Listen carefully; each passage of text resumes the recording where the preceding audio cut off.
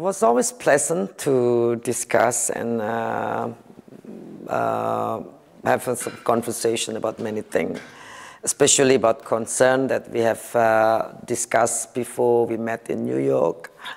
And we discussed a lot about the illegal fishing, fisheries crimes, and we would like to have the world come into the same statement that fisheries crime is a transnational organized crime. We do know concern a lot with the depleting of fish stocks, environment disasters that we had in fisheries. I think that we both are, DG are very responsive. So I'm always very happy to meet him.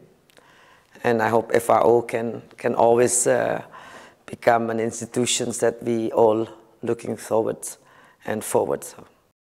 A lot of things. FAO assists us a lot in capacity building, and we exchange a lot of expertise. So we got also a lot of assistance from FAO. So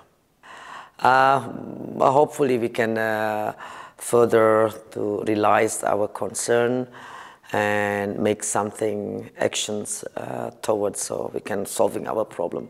Thank you.